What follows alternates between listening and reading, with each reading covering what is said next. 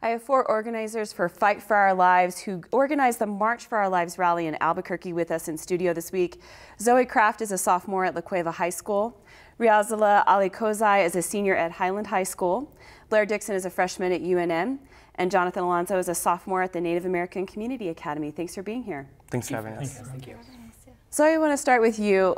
With gun violence, specifically at school, what concerns do you have about guns coming into your school right now? So I think one of the main concerns is that we do not want our teachers armed.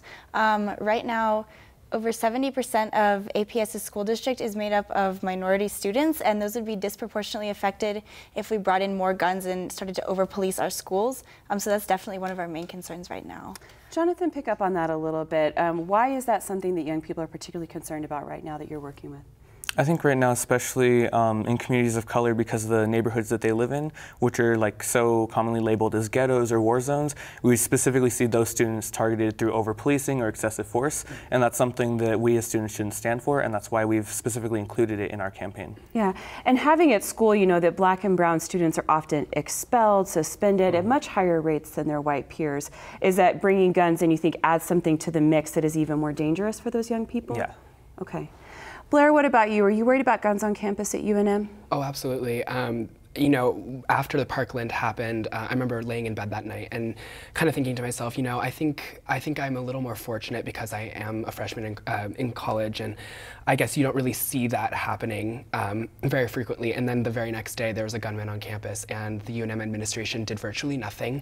There were elementary kids down on campus that day that they had to send home, and we didn't even lock down. So I knew immediately I had to get involved.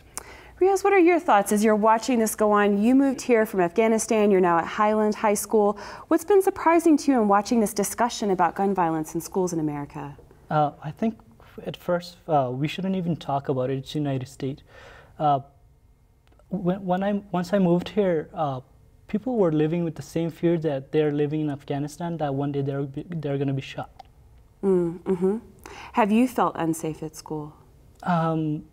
Yes, sometimes. I personally know some people in my school, and their profile pictures there are like AR-15s.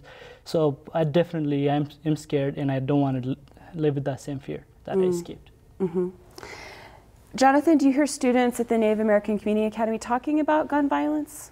Yeah, I think gun violence is something through our communities that isn't really like all the time it is in school shootings. It's also through suicides and through street violence. And so those are some of the things that we see that it bleeds through our community that's outside of school. But also inside school, there have been like threats that have been made to me specifically. I've had threats that I've had to deal with, and that puts me in an uncomfortable situation because then I have to make the decision: do I call the police? Do I leave this? And then that puts me in an even more dangerous situation because they know who I am, where I'll be, and it's just really unsafe for everyone. I know that you're someone who thinks about, you know, kind of the struggles of young people, some people who've experienced violence and are perpetuating violence, that they need some support. You know, and that's hard though when you also feel unsafe in that situation. Yeah. So Blair, thousands of people turned out for the March for Our Lives rally in Albuquerque. They also turned out at rallies around New Mexico and in other states. What do you think worked about the rally in Albuquerque? I think it was the turnout of the youth, actually. You know, Barack Obama said that everything that has been changed in our government and just in our country has been driven by youth. And I think that is something that is totally true, and I think that we really saw in the turnout of the event. You know, we were anticipating 3,000 to 5,000 people, and we ended up with about 10,000, which we were just not prepared for. All of our shirts sold out before the march even started, and we were just overwhelmed with support, and just it really warmed my heart in particular. Zoe, did anything surprise you about what happened on Saturday? I was definitely surprised by the turnout. I was expecting, you know, 2,000 to 3,000 people. We ended up with, you know, close to 10,000. And I think one of the things that really worked about our organizing strategies is that, you know, even across the organizers, we're all from different cultural and, you know, political backgrounds, but we do all agree that no matter what, you know, our kids deserve to be safe, and I don't think that should be a divisive issue. Riaz, I noticed there were lots of different ages there. I talked to some students in elementary school out at the rally, high school students, college students. Do you think it's important to bring all those ages together? Oh, yeah, definitely. I think we need everybody to be involved in this. It's not just students' problem, and it's everybody's problem. That's a school shooting. It's not only school shootings. There are people who are getting shot in the streets and on the way to work, so definitely. Jonathan, you mentioned that just a moment ago, that violence is not just about gun violence in school, it's about suicide and gun violence in the community. What do you hope will change in Albuquerque specifically? What changes are you looking for? I think for Albuquerque Public Schools, we're looking for more funding to go towards prevention, intervention, and support programs. So really giving our teachers and our schools more counselors and therapists that are trained not only in de-escalation, but also crisis intervention and behavioral health in general. So that when there is a student experiencing these kinds of issues, that the counselors know what to do and how to handle it. Mm-hmm. Zoe, what do you think about that as well? Do you think they need that at La Cueva? I would definitely agree with that. I think La Cueva has funding for a lot of different programs, but the counseling department there and other supportive resources are definitely overlooked, including restorative justice programs, and I think that's something that's definitely needed in our schools here. What do you think about it? Riaz mentioned seeing people with ARs in their social media profiles. You mentioned experiencing a threat as well. I've heard of people being threatened online. Is there a need to talk about social media and what's happening on social media when it comes to gun violence? What do you think? I think that in some ways, gun violence on social media is just a sign of the larger issue and how guns are really being perpetuated in our society, gun culture, the culture of violence. But I think when we talk about, video games being violent, violence that we see on social media, that's a sign of a larger problem and pattern. Blair, did you want to add something? Yeah, I completely agree. I think that a lot of people kind of tend to overlook the fact that social media has a great amount of pull in our modern day society, and that these things that we're putting online, they're there forever.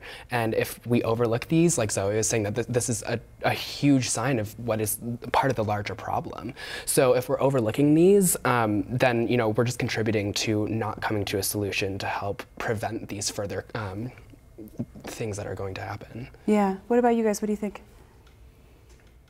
I think most people, they put it there so they can look strong, I think, and I think it's not the point. Like, I think they're cowards. To me, they're cowards. They're not thinking of others. There are people who should not even see. I think some people are affected by it, and it's definitely, I think, scary. Do you think that adults should be watching what's going on in social media? Yeah, I think definitely. I think especially what we've seen recently from the Parkland shooter was that there were a lot of posts on his social media, like with guns and him, like with his personal weapons and what he had. And I think that if someone had reported that, and not reported it, but like when they did report it, that it was taken seriously and not just another kid that's posting guns on his social media. And that when we start focusing on those signs that are, like they said, a part of the greater issue, then we can really start to focus on the root causes and how we can begin to solve it. So you guys have now transitioned into Fight for Our Lives. You're going to be doing more work following the rally. Jonathan, you want to take this to Governor Martinez. What do you want from her? So what we're demanding from Governor Martinez is an immediate emergency legislative session to specifically address the gun laws in New Mexico. Since 2014, we've seen 2 school shootings in our state, and we have yet to see a legislative change. And she said, going into her, I forget exactly which year, but she has said before that she stands for protecting New Mexican children, and we want to see her uphold what she said. Blair, any specific policy changes you'd like to see for New Mexico? We would like to talk about the banning of high-capacity magazines, and we would like to see more regulations on semi-automatic and fully automatic weapons. Mm-hmm. Our bottom line is also that we do not want to arm our teachers, and so that is definitely something we'd bring to that legislative session.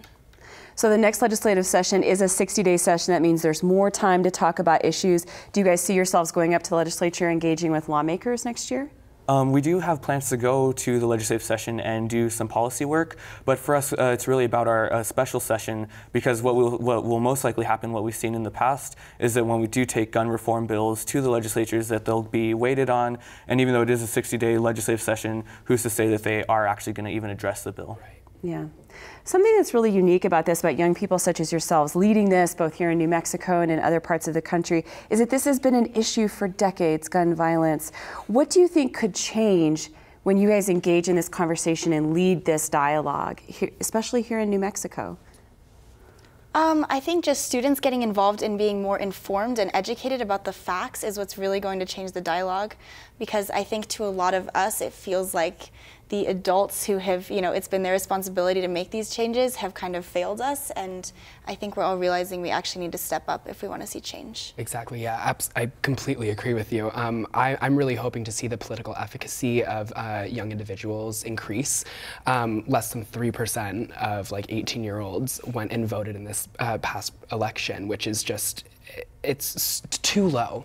It's too low. If you are eligible to vote, go out and do that. And you know, I really hope that this movement is something that really can have our voices heard, because again, we are youth. We should not have to be the ones that are going out there and making a difference, talking policies. We should be sitting at home watching TV on our phones, you know, not having to worry about this, or worrying about our math test the next day, not worrying about whether or not our governor is going to call an emergency legislative session to talk about our gun policies.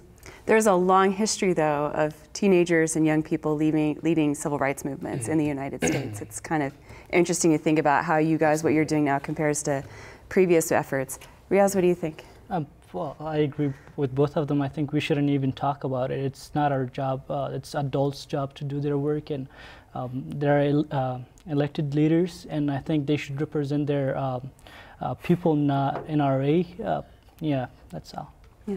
I think for me, it's also making sure that, like they have mentioned, that our politicians really represent the constituents that they have. And so, like here in New Mexico, where we are, I hate the term, but minority majority, and yeah, a lot of our state Congress doesn't really represent, our state legislature doesn't really represent that. And so really making sure that those changes take place, but also pointing out that the differences between the March for Our Lives movement and the response that we've had compared to like the Black Lives Matter movement, or compared to Standing Rock, which are both movements that not many knew, but were started by the youth, and yet they didn't raise millions of dollars in 2 days. They didn't have rallies of thousands of people. You know, when the students at Standing Rock were being shot at with high pressure water cannons in sub-0 degree temperatures, they didn't have thousands of people rallying for them. Things like that we really need to pay attention to, that this isn't a new issue. Gun violence has really been an issue in communities of color for generations, and that now that it's starting to affect other communities, it's starting to become an issue, and we shouldn't have to get to that point. I think so. I mentioned earlier that there was a lot of diversity in the movement here in New Mexico. Do you think that'll make it stronger, having people from all those communities? Really making sure that something that we focused on is that for us, it really isn't about the gun. And we, like a lot of people have tried to say, oh, you're trying to take all guns away, but that isn't our point. Our point is that students deserve to be safe, and that we need to make these changes to make sure that students feel safe in their classrooms. Absolutely. Well, thank you all for joining us. We're going to put links to your organization on our website, and then we'll keep track of what you're doing next so that we can let people know your activities here in the state. Cool. Yeah. Thank you so much.